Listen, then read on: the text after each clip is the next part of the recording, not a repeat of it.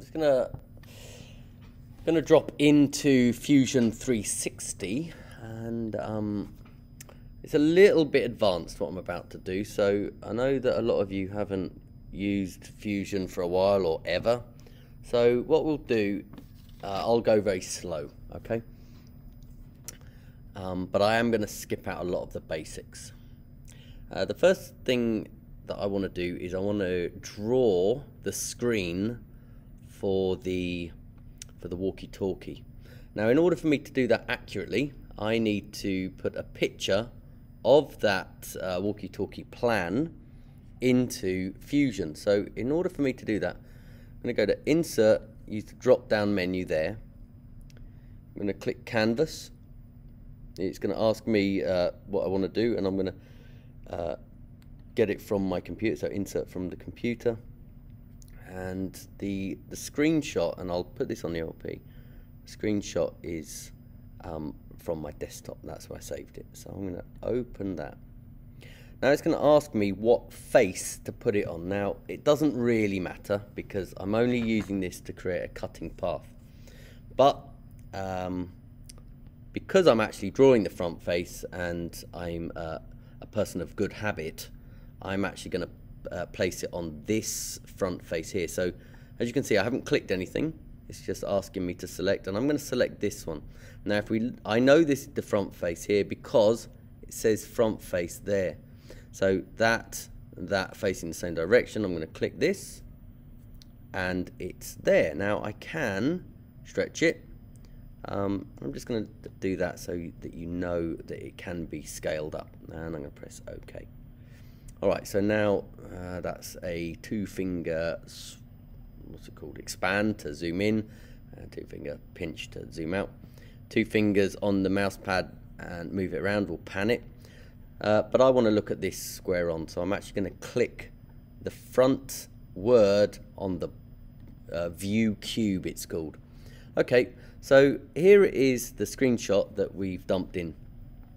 Now I know that because I've actually measured it on the printout, that little line there and that little line there are 131.5 millimeters apart. Okay, so that line there and that line there are just above 13 centimeters apart. So the thing I need to do now is I need to scale this to make sure it's exactly the right size, so that whatever I trace will be the exact same size when I cut it out on the laser cutter. So I'm going to drop down the menu there for Canvas, click that screenshot, right click, so two-finger click, and calibrate. And this is how we're going to measure it. Now I'm going to zoom in to make it more accurate. And as you can remember, I said that line there were about 131.5. So that point to that point, and obviously keep it square, otherwise you're going to get hypotenuse and that'll be different. So now I type in 131.5 and press enter, and as you can see, that enlarged it a bit. So if this line to this line is 131.5 in real life, it is now 131 in actual digital life. So now all I need to do is I'm going to trace around that screen, and of course I'm only going to do that, but of course you can trace around this here, you can trace around these buttons, you can trace around the numbers, whatever you want, and then you'll be able to cut that and then push that into the foam. In order to make that recess, you're probably going to use some sort of hobby tool or Dremel. Now to save time, I'm going to mirror. I'm actually going to draw this and then I'm going to mirror it so that it goes onto the other side, and I'm going to connect them. So in order to do that first, I almost need to find the center. So again, we're going advanced, so I'm going to create a sketch there, so on this plane. So we're drawing definitely 2D. Now the line type I'm going to use is a construction line, because this is a line that I do not intend to cut. So I'm actually going to click that. I'm going to use a line, and I'm going to go from that corner there, and you'll see a dotted line appearing, And I really want to get to, if I do that tip there and try and keep it the same, and then I'm going to go and do the same again, so from that line there, and you can see the little red tracker will turn up automatically. So from that line there, and we're going to try and go there, and that red tracker is going there as well. And that intersection point is my center. Okay. Now again, I'm going to keep it on the construction lines, because all I'm doing now is just trying to find that center line. I am going to, what's the easiest way? We'll do line. So here, click the intersection point, come straight down. Okay, now you can see that it will snap, and that's what I need it to do there. So that means that that is now my mirror line. That is right in the middle. Now you can either press escape and delete these construction lines if they're confusing. So let's press escape. That takes me out of the line tool. Highlight and press delete. Click and press delete. I'm going to leave this. I need this one. Now we're actually going into the real line. So click that line type. So we're now off construction. You're going to go here, which is the Spline Tool. And I'm actually going to start there. So I'm going to specify my first point there. Click. And I'm just going to follow that line. Now, if you're snapping, so to snap means it will, like a magnet, is pulling it and keeping it there. If you don't like that, you can actually change that to here. So you just click that and you can turn snap off or incremental moves off. I don't mind it because I've zoomed in. So I'm going to click there, and I'm just going to do intervals. Click there and click there and click here. Now we're coming up to the curve, so I'm just going to click a bit more often at closer intervals. And we're coming up to there. Now 2 fingers moving down without clicking anything else. Come there, and we're going to keep moving. And don't worry if you're going over. We can adjust it later.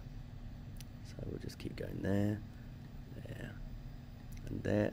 Now, can you see I'm just moving? Can you see that little green mark?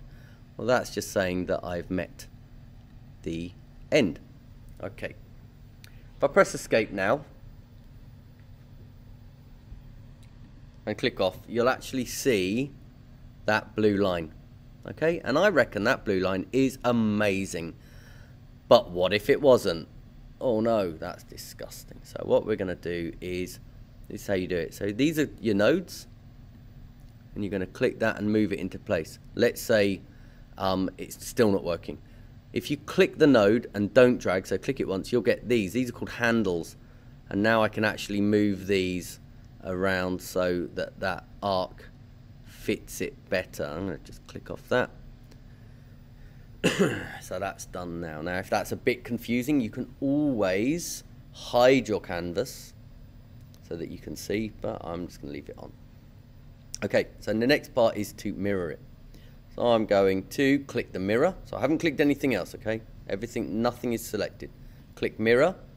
Now the object is actually a line. So the object I want to mirror is that. The mirror lines, I'm going to click the mirror line, is that construction line. And I'm going to press OK. Now I'm going to finish that sketch. Now you can see that it's blue, shaded blue, and that means that I was so accurate there and there that it automatically joined it. Now the good thing about this, when things are blue, it means that you can make them solid. Of course, we don't need to do that, but if I was to do that, I would go here, press pull or press Q, and I could click that, and then I could start making things solid. But of course, we're not doing that, okay? So I'm actually going to undo that. So all I need, if that, by the way, if you can't select that, 2 fingers onto the cube, don't click, just move up and down on the mouse pad, and then it should be able to select. It's a weird glitch they've had for so many years now. Okay, so that's it. That's my screen. Now, of course, exactly the same. I could go around here the same way with the Spline Tool. I could go around here, same way with the Spline Tool, and then can mirror on that line and it will come straight over to there. But I'm not going to do that because that's doing it for you. So the next part is, we're on a sketch. I'm going to go down there. That's the sketch. I'm going to hide the canvas so I know exactly what I'm copying. Sketch, 2-finger click. I can save that as a DXF. Now a DXF is a line that has a property. Okay, so, and the property is it can be used as a tool path, okay, which is what the laser is going to copy when it cuts the acrylic. So I'm going to save that as a DXF and I'm going to call it screen, and I'm just going to dump that on my desktop. Isn't the best practice. Okay, that's done. So now if I go to the DXF, which is on my desktop, and screen, I'm going to click that. Now this one opens up with Adobe, what's it called? Adobe Illustrator. So what I'm going to do is I'm going to put, I'm going to turn this one off and I'm going to start a new screen, and I'm going to put it on Adobe Illustrator and show you how to put it onto the laser cutter using my camera. Okay. Okay, apologies for the wobbliness of this video. So I've taken the screen DXF, that was the file that I saved from Fusion, and I've placed it onto this computer here. So that's the Mac that controls the laser cutter. Now the software that controls the laser cutter is this one, so you'll see that as SmartPrint or SP, and that's always on the dock. And the trouble is, this is a bit finicky and does not read DXF.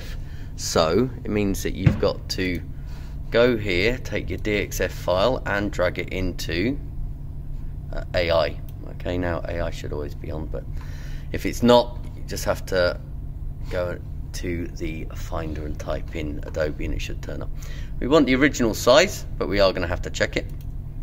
And we're just going to press OK, and that should turn up. Now that has got that horrible little line there, so if I just click this one, the selection tool,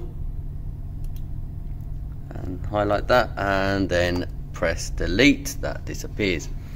Now the other thing I'm going to do is I'm actually going to drag it into, drag it all the way up to that top left corner. I'm going to file, and I'm actually saving it as a standard AI file. Okay, that's an AI file, and shouldn't really, but I'm going to dump it on the desktop with about another 1,000 files. Okay, so that is called Screen AI, and that is done. Okay, once that's saved, you're going to go back into SmartPrint. You're going to go import. We are going to the desktop, and I'm looking at that Screen AI, and open it. And that is what we're trying to cut out. So again, drag it into that top left. So you're really looking for 0, 0. There's 0 there, there's 0 there, and we're looking for it to be here. Now it's pretty small. So just under 5 centimeters, and to me that feels right. So now it's time to cut it out. We're going to engrave it, so we go engrave. That's going to bring up another window. The settings are here. Okay, so if we go to pen there, if I click notes, you'll see that we've got acrylic. Now I wouldn't use acrylic 3mm. I think that's way too thick. It's going to mean a lot of work. You could use much thinner. You could probably make it out of even tracing paper or any really thin ones, but the material I've got at hand is 3mm, so that's a 1.1 speed and an 80 power. And of course if you wanted to use, let's say 1.1 or 1mm, which would be better, then you would just either reduce the power or increase the speed. Okay, so it's not cutting it as long. So 1.1 speed, 80 power. So here the line is actually a black line. If it was a red line, I'd be changing this. It's not, it's black. So the speed I said was 1.1, and I'm going to click out of the box, and the power I said was 80, and that is now out of the box. Click out of the box again just to make sure it sets, otherwise that doesn't move up. The next thing you're going to do, so you've set your power, you set your speed, you're going to go to advanced and you're going to go home, you're going to make it relative. That means when you see the red dot on the laser, that is where it will start to cut. If you say home, it will not cut in the corner, it will cut like 5 centimeters away. Now you can't press OK because the laser cutter's off. Now I've left it off so I can show you how to turn it on. The first thing you're going to do is those 2 buttons there. If it doesn't turn on, that button there, now it's going to prep itself, so the lights will come on, the green screen's on, that's initializing. But while that initializes, you're going to want to go here and turn the air on. So what that does is that air comes through and in, and it's just creating, I guess it's creating pressure so that the fumes come out and through the hose, through a filter hopefully, and into the wilderness. Another thing to make sure is make sure that that is on, otherwise it will work but the laser won't work. And now we have an empty file, and that is the red dot I was telling you about. If you go home, it will start there automatically. We want it to start there. Get your material.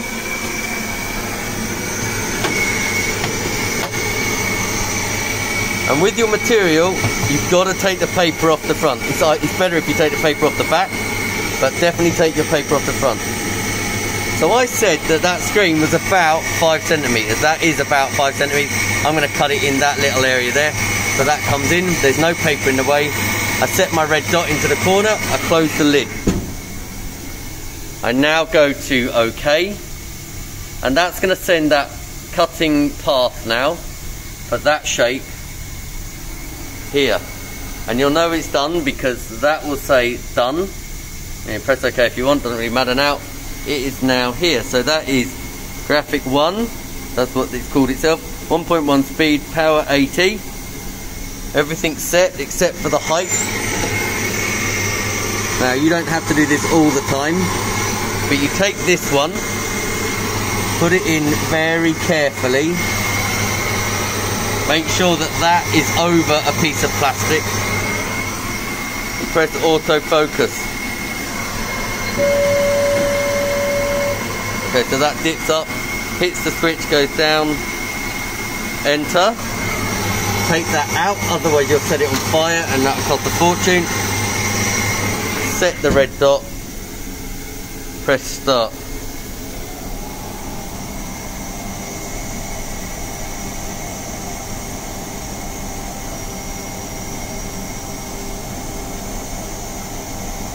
Okay, so I'm slightly off. Probably better to use a larger piece.